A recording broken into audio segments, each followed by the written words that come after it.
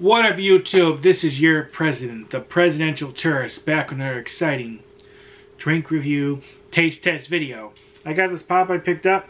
This is called Frostop. It's premium root beer.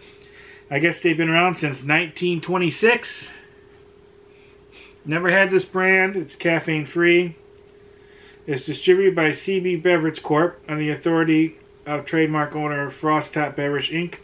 of Columbus, Ohio. Carbonate water, high fructose corn, sweetener, pure cane sugar, caramel color, natural and artificial flavors, phosphoric acid, and of course sodium benzoate to preserve freshness. Frostop. Nothing tops it but the foam. We started making this super creamy root beer way back in 1926. Soon the smooth old-fashioned flavor and long-lasting head became famous all across the heartland. Oh yeah, I'm sure it became really famous. Try it in a frosted mug for a treat that can't be beat. Truly nothing tops it but the foam. Visit us at www.frostop.com or write us with your comments. We'd love to hear from you. And look how let me put these two, like, I'm not sure how well you're going to see it, but they have like these two little figures here. Very 1950s like, right? Of course, 1950s was a bit before my time, but I have seen old advertisements. Alright. Of course, if this was from the 50s, it would not be in plastic. It would be in a glass bottle, which you don't see that very often anymore, and I kind of miss it. And let's try it. Oh, this was... How much was this?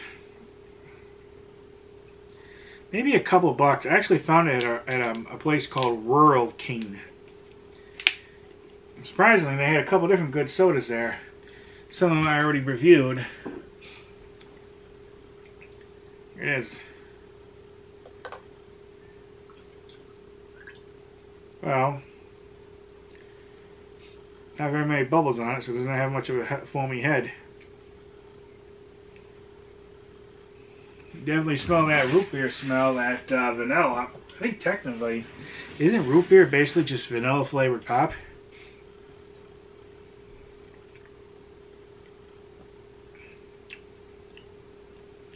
Moderate amount of bubbles. Definitely sweet. Definitely could use some more carbonate. I mean, it tastes very good. You get that classic root beer flavor. Is it the best root beer I ever had? No. I think the best root beer I ever had, maybe like, I always really like A&W or Mugs. There's this root beer I used to get when I was a kid, when I was up north. You used to just pick it up like at a Walmart or something like that, or a regular supermarket. It came in a bit thicker, bigger glass bottle, and didn't even have a label on it. It was all etched into the glass. Oh, what was that called? I don't remember now. I haven't seen it for years. Maybe they don't sell it anymore. Maybe they just don't sell it here in Florida. That's when I was living up north. That was definitely a better root beer. But this is good. I don't mind it. It definitely could use a little bit more bubbles, I think.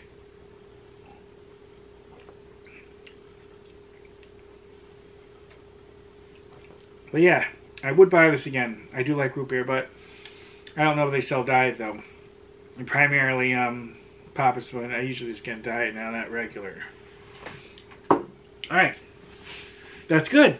Like I said, I got it at a Rural King. I don't remember the exact amount, how much it was, but maybe a couple bucks, so it wasn't too expensive. I can't guarantee if you have a Rural King near you that you'll find that there, so don't hold me to it. If you don't find it, they might not sell it, but they're out. Alright, any comments, questions, please let me know. Thank you for watching. Bye, buddy, bye. Okay, on to the next one. Yeah.